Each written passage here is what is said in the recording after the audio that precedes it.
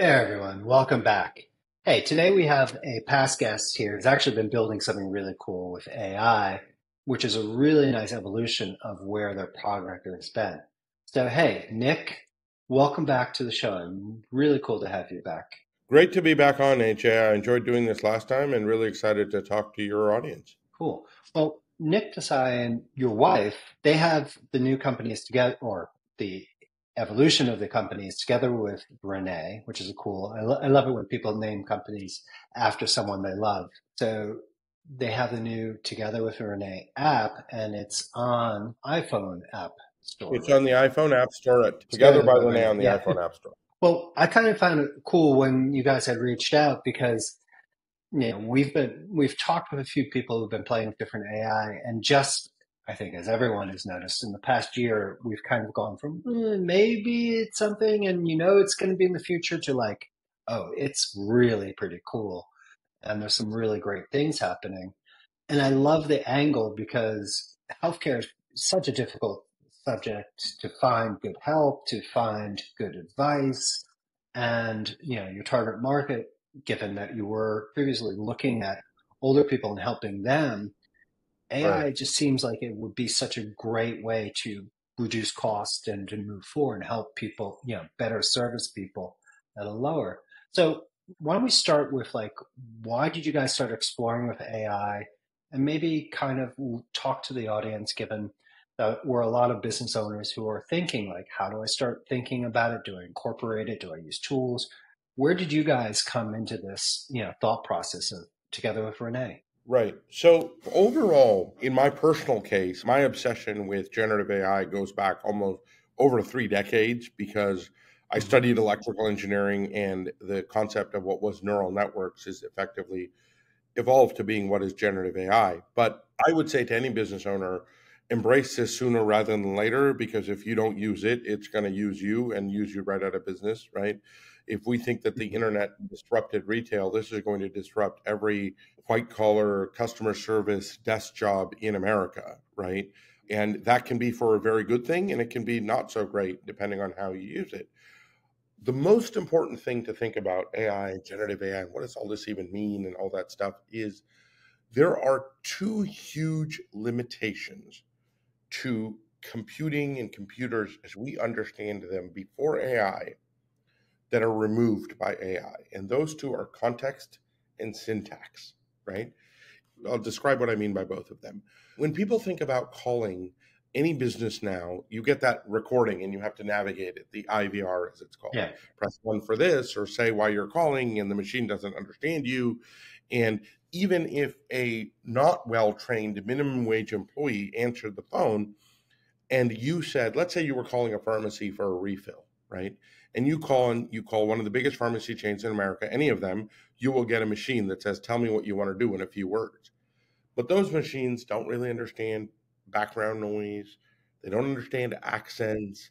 They want syntax in a very specific way, right? You have to say the words pharmacy refill or medication refill, and you have to choose from that list. Whereas if you talk to a human being, you could say, I'm out of my pills. I need more pills. I need a medication refill. I need a prescription refill. I need a refill. You could say it with any accent. You could say it with a lot of background noise. And by and large, that person would understand and know exactly what you're talking about because they're a human being, right? That is an example of both context and syntax. You don't have to speak in a specific way. In the person, the human being is able to understand the context of what you're talking about. You're calling a drugstore, you're not calling it to order a pizza, right? You're calling it to do something to do with medications or a ski resort or an airline or a pizza place, right? You're not calling a pizza place to order a refill on your medications. The context in syntax, that's what AI removes from computing. The ability to understand input in any number of formats, right? If I say to you, my name is Nick Desai, I'm 53 years old, and I'm an electrical engineer and I run a business, versus I run a business, I'm 53 years old, my name is Nick Desai, and I'm an electrical engineer, AI will understand that equally well and parse it and figure out what part of that information goes The where. likelihood, yeah. And because of that, the people who are least adaptive or least willing to put up with the pain of computing in the traditional sense are typically the oldest amongst us, right? Those people can benefit the most from AI because it makes it friendly to them, right? What we have a sort of a saying that I live by, which is a user should not have to learn an app should learn the user, right? My parents are not, they're very bright older people, but they're not computing people, and they hate those machines. And my dad, you should see him react to an IVR, but he understands how to use a TV remote control on his TV because it's intuitive. The Right. same way, we have to make technology intuitive, and AI presents that potential. So for us, in context of creating a healthcare assistant that helped complete and automate daily healthcare tasks that are critical to improving healthcare, and with an audience focus, we had a desired audience of people over 55 years old as our primary audience. It was incredibly important to use AI because it could make a product that was incredibly easy for our target users to use in a way that most other healthcare products are not. Yeah, we talked last time, and you and I were chatting a little before. My mother in her 70s has had some health issues, and it is very difficult sort of navigating all the advice, all the contradictions, all this, and that help is what's so interesting. So first, how are you seeing this uptake? You're saying that you're seeing, people are adapting to it a lot faster, the target an older audience. But like, what's their response? Like, how is that moment where they go, oh, okay, this is not me having to figure something out? Because that's always my mom's worry, that she has to figure something out and she's going to make a mistake. We've marketed sort of the positioning statement that we came up with, ironically, with the help of AI, right? We fed into AI and said, I want to say this to this audience very easily. And it came up with the phrase magically easy. And magic in our minds conjures up this, I have no idea how it works, but it does something really cool, right? In all human beings, that word has that connotation. And that's the way we approach healthcare. And then what we did is, separate from that phrase, the way we made that phrase come to life is we interviewed a lot of aging Americans and we asked them, and what they hate is data entry, right? Typing stuff on the computer, right? And misspelling it. How the hell do you spell, every drug, rosuvastatin in the first place, right? That's Crestor, but most people take the generic. And how do you spell it? So we decided that we would use pictures and video, right? What my parents and what every grandparent out there knows how to do is take pictures of their grandkids. If they can do that, in our app, you take a picture and you start, for example, by taking a picture of your prescription medication bottles. So let's say you take 5 prescription medications and you take a picture of each bottle. From that picture, our AI is able to extract not just, hey, you should take this medicine at 6 o'clock every evening with milk and send you a reminder to do that. That's the easy part. But who's the doctor who prescribed this medicine? Because that's on the bottle and we can extract. And not just, hey, Dr. Smith prescribed this, but you live in Los Angeles, California, in this zip code, and this is a medicine for heart disease. So of the many Dr. Smiths, this is the one Dr. Smith who actually prescribed it, right? What is a pharmacy where you got it? When is the refill due, right, for this medication? And what is the underlying health issue? You're not taking a cholesterol medication because you're a 25-year-old person that's eaten spinach their whole life, right? Their underlying health issues. Based on those underlying health issues, what is the preventive health exams you're most likely to need? Let me take my own example. I'm a 53-year-old man. I'm a couple of ounces over ideal body weight, as is obvious on this video. I know that feeling. and I take a medicine for cholesterol, and I take a medicine for blood pressure. So our AI is able to extract and say, Nick, you need to get a blood sugar test every 6 months to make sure you're not developing type 2 diabetes. Okay, well, great. But we go beyond that because remember, you took a picture of the pill bottle. So we know who my primary care doctor is who prescribed the medicines in the first place. And then our AI will call that doctor's office and schedule that blood sugar test. Nice. Yeah. And then put it on my calendar. And let's say I wasn't me, but I'm my 86-year-old father who doesn't drive himself to doctor's appointments anymore. It would put it on my calendar so that I would know that I have to drive my dad to the doctor's office. That is how we are using AI. Now, to answer your question, how do you that convince your mom? Is when she hears about this app, it'll be typically on a local newscast. We've done a lot of local TV news. And aging Americans are the number one watchers of local TV news. And so they see it, they try it out, and they hear that it's free and it's private. So they try it, and they're skeptical at first. And then they take a picture of that first medicine bottle, and they see all that information. They're like, wow, this is incredibly easy. Or they use the app to measure their blood pressure just by holding the camera phone up to their face for 45 seconds. Like, wow, this is really easy. And Mm-hmm. it's that feeling. Recently, for an investor, I had to speak to a half a dozen of our users, and they were all people in their 70s and 80s, all that hated apps otherwise, and all said universally, this is the easiest app they've ever used. In fact, they didn't know an app could be this easy. And it's not that older people have an unreasonable expectation of how easy technology should be. It's that technology has an unreasonable expectation of how much time people should be willing to spend to learn how to use the technology. When I order a pizza, I don't have to learn how to eat it. I shouldn't have to learn how to use an app either, right? And the best apps and services, Netflix, Uber, YouTube, these are things that it takes Super easy. a fraction of a second to intuitive. You could just go to YouTube and click and start watching a video, another one show up and another one show up, and you can spend your whole life doing that. Well, I used to, and just as a quick aside on that thing, I used to laugh. My kids knew before they could read how to get to the different kids' videos because they would figure it out. Oh, if I go to this video, the suggested videos are going to be this. If I click on that, the suggested videos would be that. And they could tell by the pictures and they could get the Blues Clues, whatever, Thomas the Tank Engine. And I was always worried. I was like, okay, where would you go off? But yeah, it's like YouTube and those things do make it so easy because they're not relying on you learning the Exactly. pathways. All right. So I just recently was talking to a company that they literally still rely on yellow pages. And I was like, couldn't believe they were like, oh, we target middle America and rural America, 60 plus year old people. And, for services, and they have this big call center in the Philippines and all this stuff. But because of their target audience, they found that yellow page ads really do work. And I was just like, I could not comprehend it, but I love that this is working, because it is something everyone's talking about. Oh, network news is dying, all this, but yet it's a perfect audience Yep. for this offering. So it sounds like you're using multiple different types of AI because, like, all right, Google has that whole like, we'll call for you. Is it custom built? Are you using multiple connections? Is it API into generative ChatGPT API? What are Yeah. So how are you?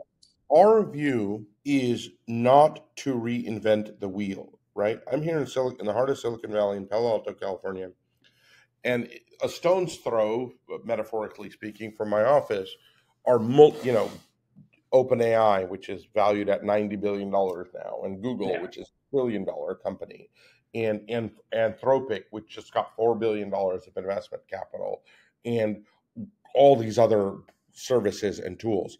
And that's phenomenal. We are the application developer. We want to put these things to good use. So our app uses a combination of OpenAI, Google's Bard, Anthropic's Claude, Amazon's Lex, some custom stuff we built, some stuff from Apple Vision Kit, which is, very futuristic in terms Yes. of reading the pill bottle labels, all of these different things to accomplish the functions we want to accomplish in a way with the focus that the definition of good innovation at our company is something that real people will benefit from because they will use. Nobody, there's a saying in healthcare that you can't, the pill in the pill bottle, let's say there was a magic cure for every disease in America, but you have to swallow the pill and you don't, it won't cure your disease. The prescription won't Yeah. cure the illness, right? You have to comply, you have to be adherent, you have to take the medicine, right? Similarly, the best technology isn't the one that we think is the best. It's the one that the most people use, right? In 90 days, we're very, very happy to report that we've signed up over 15,000 active users without a dime of paid advertising, 68% of whom are over the age of 55. And in fact, our median user age is 68 years old, right? These are older, aging Americans with chronic disease who nobody believes will use apps in the first place, who aren't just using our app, but they're the earliest adopters and most avid users of our app. Wow, that is pretty amazing. And all right, so what's the use case? Because I think this is what's interesting from what I looked ahead of time, and I think it will come a lot better from you, is what it can do for the user. So yes, it's free. Someone sees it on news. And it's not the ability to read your prescriptions. It's not the ability to make appointments for you. It's the ability to get advice. So what is that like, when you're having to deal with generative AI and making sure that it's verified and, you're not having hallucinations, AI hallucinations and all that. Yeah, so it's an interesting question. The first thing to remember is there are features in this app, taking pictures of your pill bottles or looking at a preventive health list or whatever, right? The most important thing to know is that we do not use generative AI to draw any open ended conclusions or to give you medical advice, right? Okay.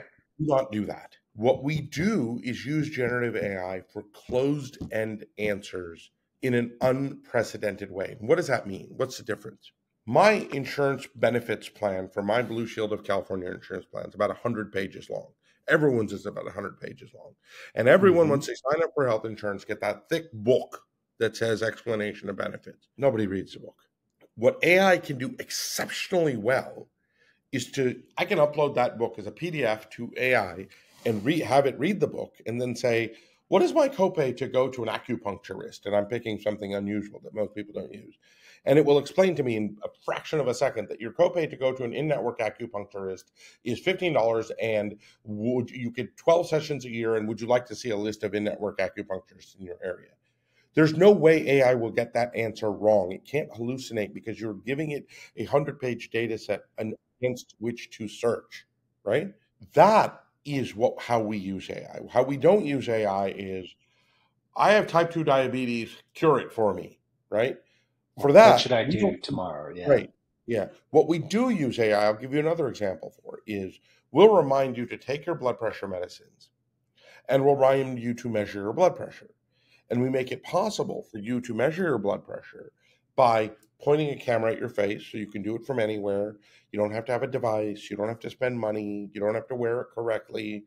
You have to point a camera at your face, right? Everyone who's ever taken a selfie can do this. Yeah.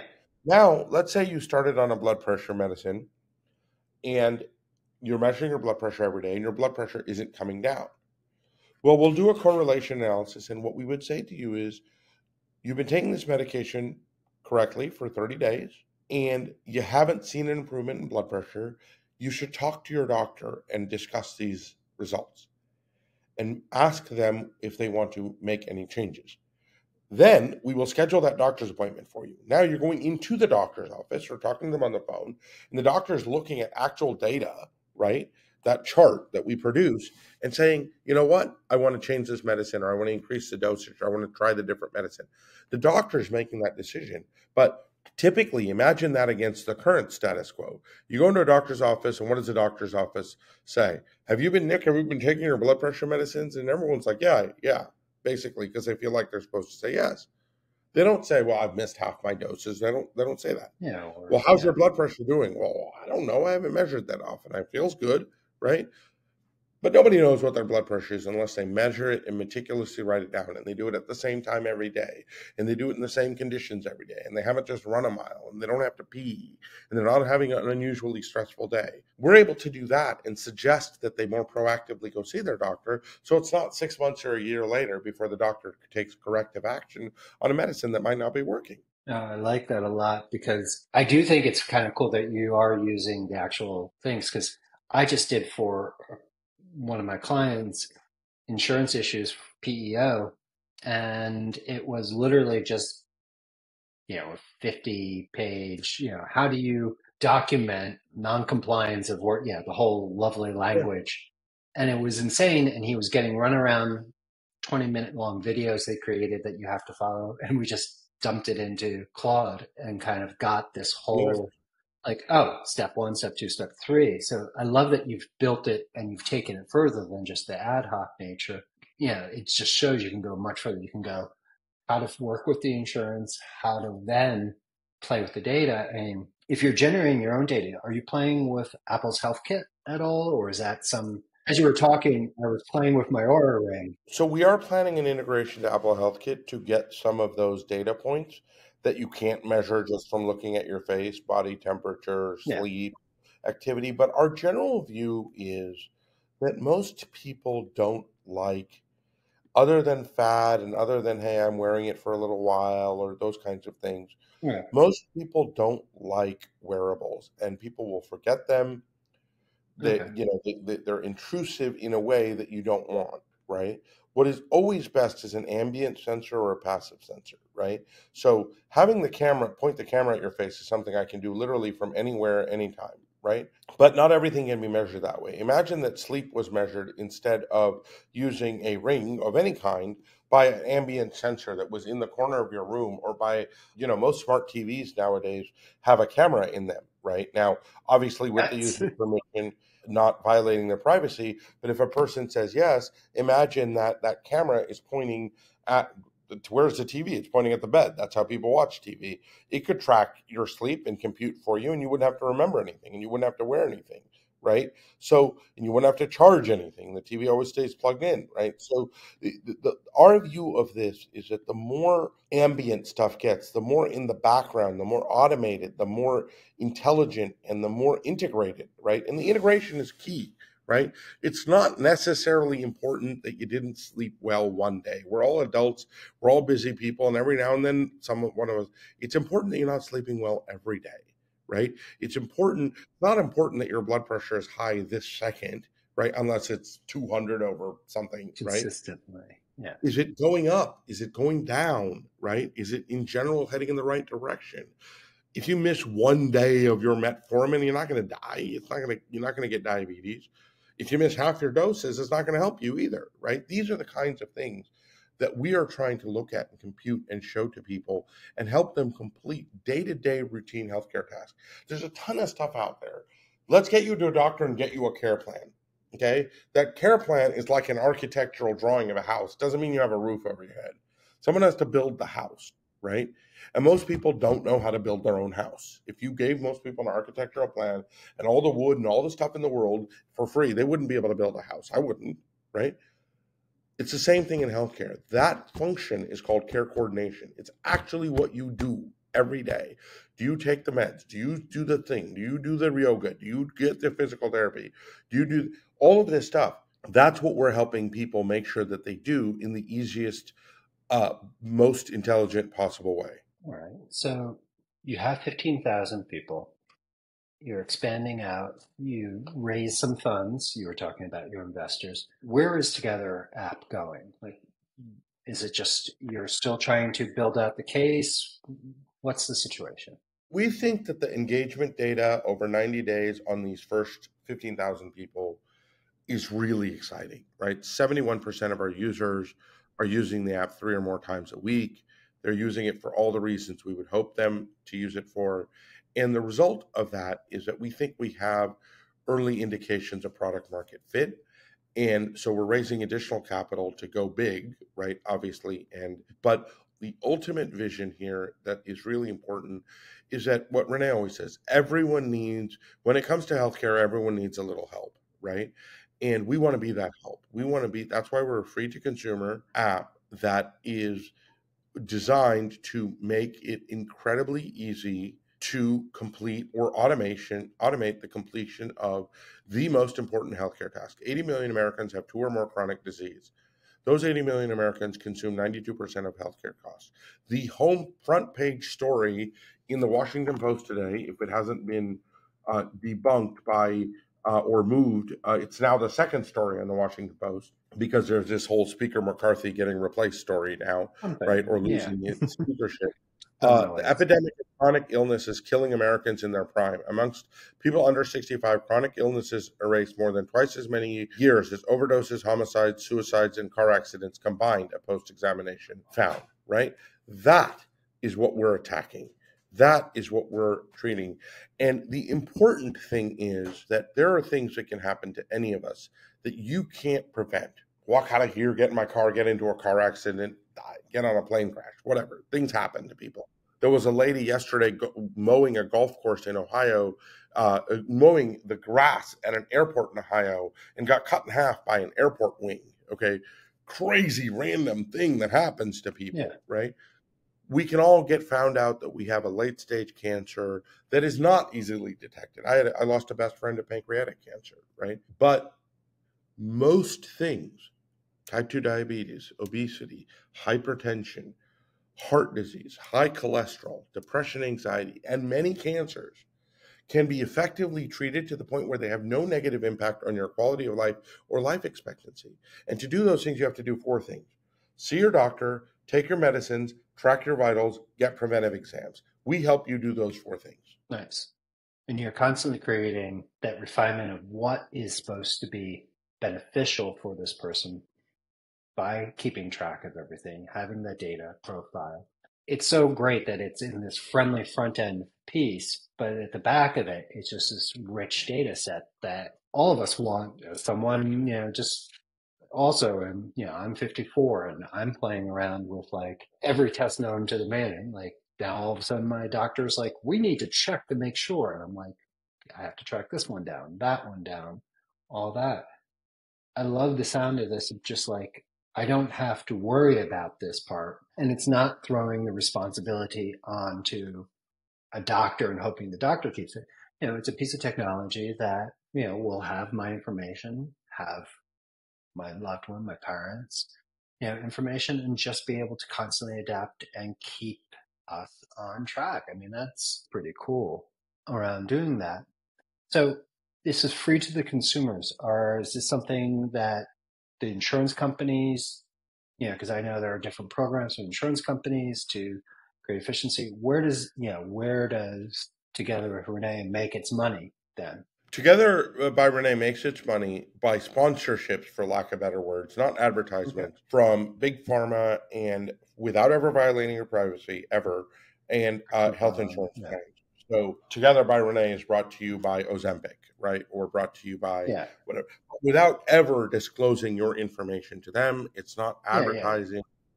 It's none of those things. And down the line, we're looking at some other interesting models, but the model is primarily that the people that use our app are people that insurance companies and big pharma companies want to reach. No, I mean, and I know one of the iterations of Renee was that sort of help in finding with your pharmaceuticals, discounts on that. And I like that model because it's like, yes, if that's what you want, great. You don't have to use it.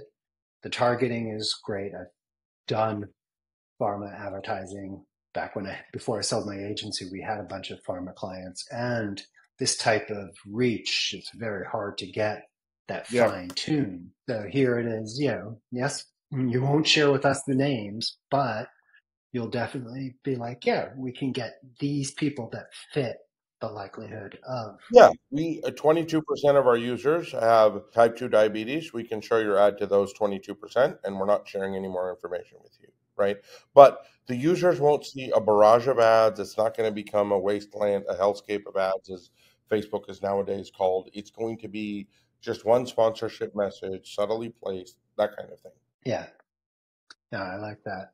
And it's also, I mean, on the flip side, you could also have the targeting of not giving someone a name, not giving an address, but being like, well, this zip code or this region has a higher likelihood, so you may want to reach out to doctors in this region to do educational Yeah. programs for that. Yeah, And and down the that's, line, it could be helping people find doctors, helping people find therapy, helping people find online tools that help them more effectively. Hey, I can't get to a physical therapist, but there's physical therapy online, and charging those people affiliate fee, right? And those kinds of things. It certainly could be that kind of thing. all right. So you're out raising another round, or is it a continuation round, or It's a where? continuation. We're raising a bit more capital, about $4 million more dollars. We hope to close it over the next month and go from there. All right. Well, good luck with that. I mean, this is very, very cool.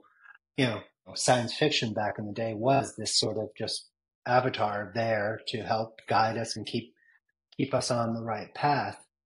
Sounds Yep. like you guys are much further along and starting to do something really interesting here. really We're excited to pretty see what you excited do with about it. where we're at and where we can get, and we enjoy building in the space. AI is. I say this to people all the time that I have the benefit of age or the disbenefit of age, depending on how you look at it. But I've been around firsthand for the PC revolution, right? The computer on every desktop and in every home. And then the internet came along. And I mean, that was after grad school that the consumer internet became a thing, right? And after I went to grad school, that is. And then the mobile phone, and then sort of high speed internet, and then Internet 2.0, and then smartphones and the iPhone and app based ecosystems and the cloud, right? AI is a more transformative revolution that will move more quickly than all those previous revolutions combined. I fully agree. And the crazy thing is just thinking, a year from now, we're not on a path of, like, oh, it will be twice, it will be three, it will be exponent, hate to throw that word around, but it's going to be a whole different concept. In computing power, right, and GPUs, and what today we're at GPUs and the best chips NVIDIA can make in 2 nanometer transistors. But in 10 years, imagine that this is done on quantum computing, right? That something that has 300 or 400 qubits and has evolved within the span of my 5-year-old daughter becoming a teenager, right? When she's 13, the world will have changed again and again and again to the point where the intelligence from computers is indistinguishable. And I'm not talking about some uprising of Terminator and the machines and all that. Actually, if it's done right, like any technology, yeah, there are downsides, but it can be done in a 100%. way that improves the lives of millions and millions of people. Overall, yeah, disruption is just part of technology, but generally, Yep, technology improves people's lives, the yep, overall amount. There'll be pockets and there'll be transitions and disruption. yep. But overall, yes, there are always the risks. It marches the There are a arc few of ones. human evolution forward. Generally, we move forward. And no, this, I, Yep. I agree. I think, yes, there are some worries and stuff, but you know what? An AI overlord, or plural, eh, compared to some of the things, as you just mentioned, the front page of the I'm much Washington more worried Post. about what some of the humans in our society are doing than what any machine will do. Yeah, I know. It's kind of getting to be like, okay, folks, and that's just this one country, even though we're pretty big. If we expand out, I think there's a few things we could use a little help on. I'm definitely going to download the Together app. I think this is a lot of fun. So, other than going to download the app, what else can the audience do? If they want to learn more, see what you're doing. Honestly, we'd What? love for them to go to their iPhone App Store, type in Together by Renee, and you can download the app and try it out for yourself. And that is honestly the best way to learn more. It's completely free to download, free to use, free forever, like we like to say. And if you don't like it, delete it and you're done, but you will like it. All right, cool.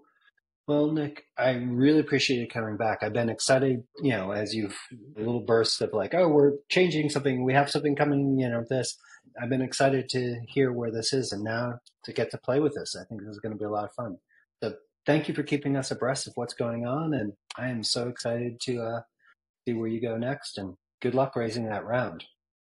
Thank you so very much. Great to be on the program and look forward to talking to you again soon. Yeah, definitely. We'll have you back out the next. All right, everyone. Remember, go check out Together by Renee on the App Store. I think it would be a lot of fun. And just listen to the other episode. We'll put that in. The logical thinking that has continued from then to now, it is kind of right before the first boom of the AI to now, even though AI has been, but that first sort of like, oh, wait, you can do things. It's really cool that the logic is still there, but it's so much further as possible. So I think you'll get a kick out of diving into this. I think Nick and his wife are doing something really cool. And look, if you like this episode, please give us a review on your favorite listening platform of choice. And that way I can find other really cool entrepreneurs like Nick to come on the show and talk about what they're doing. All right, everyone. Thank you for listening. Talk to you soon. Goodbye.